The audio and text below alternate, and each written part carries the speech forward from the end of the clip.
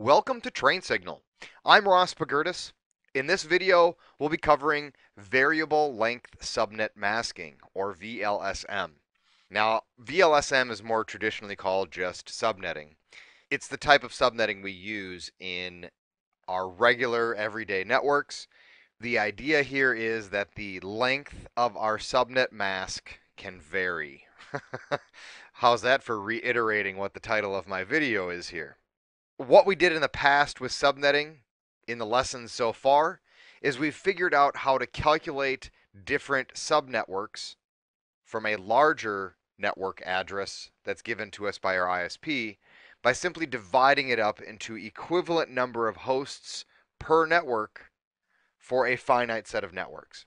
So we said that network requirements were 8 networks or 16 networks or 500 networks. And then we assume that every number of all the hosts on each of those networks were identical. In variable length subnet masking, we take a different approach to that, and that is instead of figuring out what our needs are from the number of networks perspective, we actually tackle the problem from the number of hosts perspective.